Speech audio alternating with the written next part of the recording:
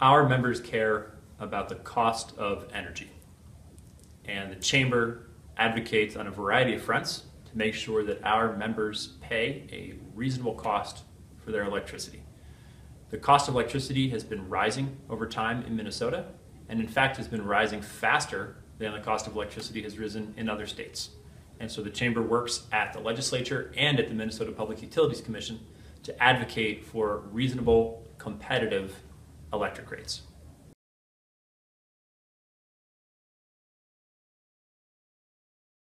The issue of electricity costs is important to our members because our members pay that bill. Every month, they're paying for power.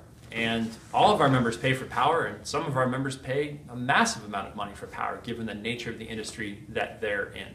So we work hard to advocate at the legislature and at the Public Utilities Commission for competitive electricity rates.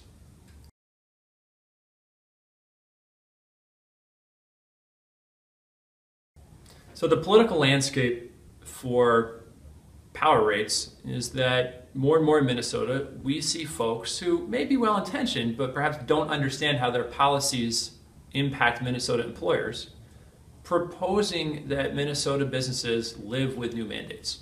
And so time and again, we are seeing folks propose mandates for increases in the use of renewable energy that don't take into account the costs of using renewable energy.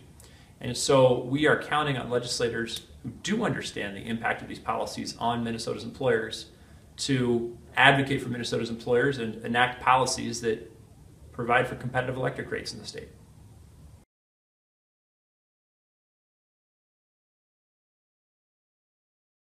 Our members can do a number of things to help us, help you, advocate for competitive electric rates in Minnesota.